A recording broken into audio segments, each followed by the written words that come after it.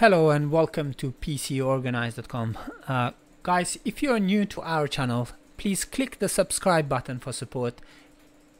And if you really like the video and we want to be notified when we release a new video, please hit the notification button at the end of the video, and we will notify you when we release a new video.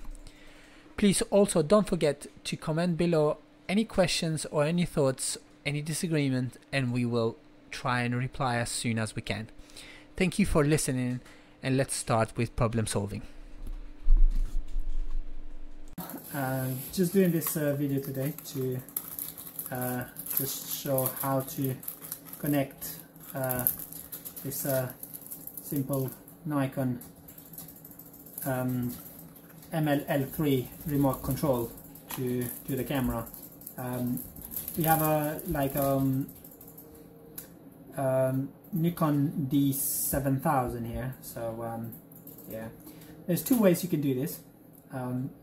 One of them, but it's not working on all the cameras, but one of them is to go to menu and then go to remote control mode, click on it, and then either go to delayed remote or the quick response remote, and then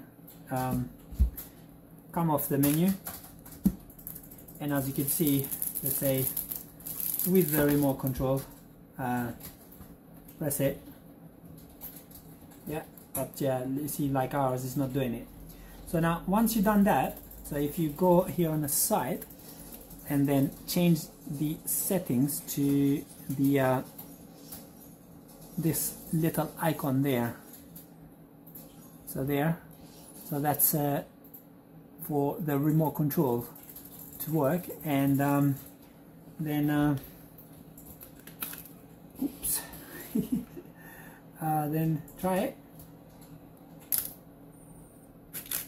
see, does it.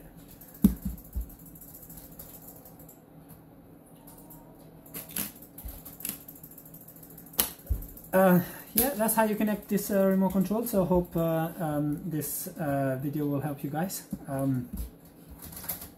in any way, shape or form. If you are new to the channel, please do subscribe for support, and if you like the video, please hit the notification button so that we can notify you when we release a new video.